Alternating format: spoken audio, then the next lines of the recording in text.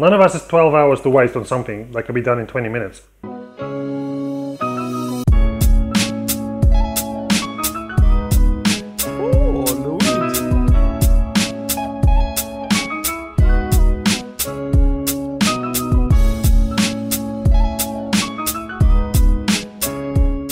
I get it, okay? You've been to lovely England and you've fattened up on some clotted cream and lovely scones. And now you're back in your own neck of the woods with no clotted cream in sight. Or you live in Russia like me and no one's got a fucking clue what clotted cream is. Clotted cream is just a high-fat cream that's been baked at a very low temperature for a long period of time. The traditional process takes ages and really it can only be done with raw cream. Pasteurized cream will give you a little bit of clotted cream with a lot of water, and ultra-pasteurized cream will give you zero using the prehistoric method. The two methods, not one, that I'll show you today can be used with any kind of cream as long as it has more than 30% of fat. So, what do we do? I know, of course you all pick D. Method 1. We start with unsweetened, natural but ultra-pasteurized cream. This one has 33% fat content, about the same amount as you and me after Christmas. To that we add butter.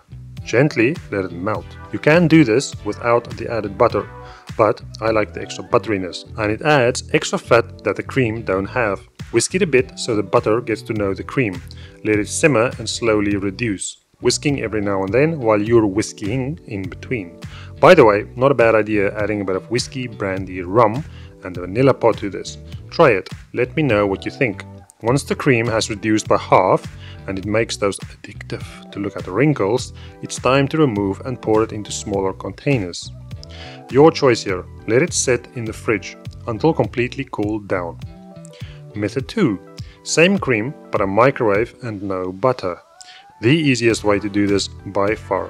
Fill a shallow-ish dish 1/3 with cream. Place it into the nucerator at medium-high power and nuke in 5-minute intervals. Check the progress every 5 minutes and repeat 3 to 4 times. When it's done, it should have a wobble and noticeably reduced. Let it set in the fridge. There you go. 2 ways of making clotted cream in minutes from UHT cream. But did it work? Of course it did. Look at that. You're in smooth town now, Jenny. Perfectly thick and creamy. No one wasted 12 hours of their life, and we have the ultimate topping for our scones. No matter how you look at it. Video soon. You're welcome. Enjoy.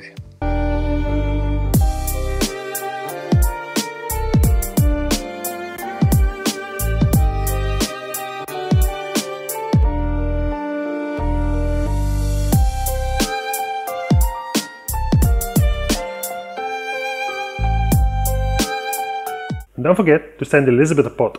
And Archie, he's in the same boat as you and I.